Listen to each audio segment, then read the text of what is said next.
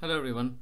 So in this tutorial we are going to see how to create users within the Oracle database Express edition, which is pluggable database, and there's a reason why we are doing that. So in webMethods we have certain components like IS, MWS and trading network and many more.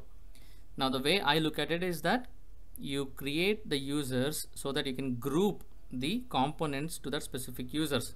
For example, I'm going to create a user dedicated for MWS. I'm going to create a user which contains the combination of trading network, integration server, optimized to one user and archiving for another user. That's the best practice. You have to follow that. So I'm just going to open the start menu and type SQL plus. There you go.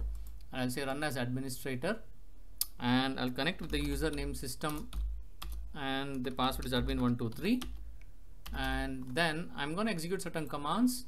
Do follow that so that it gets ease in creating it. So the first is alter session, set container. We are setting the container to the pluggable database. That's what it means.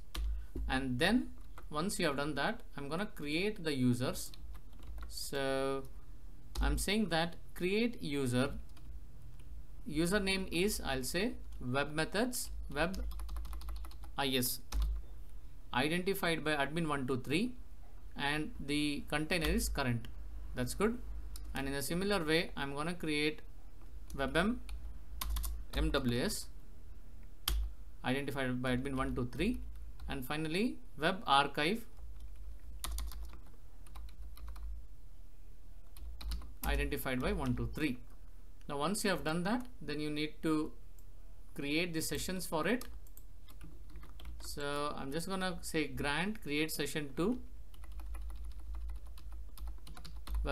webIS, and then I'm gonna say for web MWS, and then I'm gonna say web archive. Once that is completed, I'm gonna grant all the privileges for the users. So grant all privileges to webIS, and then web MWS, and finally web archive.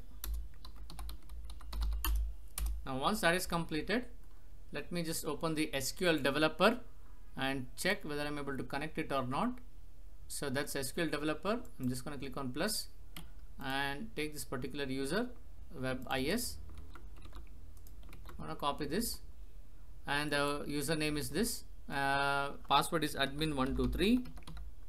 The port is 1522. If you guys remember, the port is 1522 and the host name is localhost, and the service name, it's not SID, it's service name Express Edition XE pluggable database 1. So I'm just going to test it. As you can see, it is success, right? It is success. And let me even try for MWS. Oops, MWS test. That's good. And archive test. That's good. All of them have been tested successful. So that concludes the creation of username, and then we are going to see how we can utilize this for our webMethods journey. Thank you.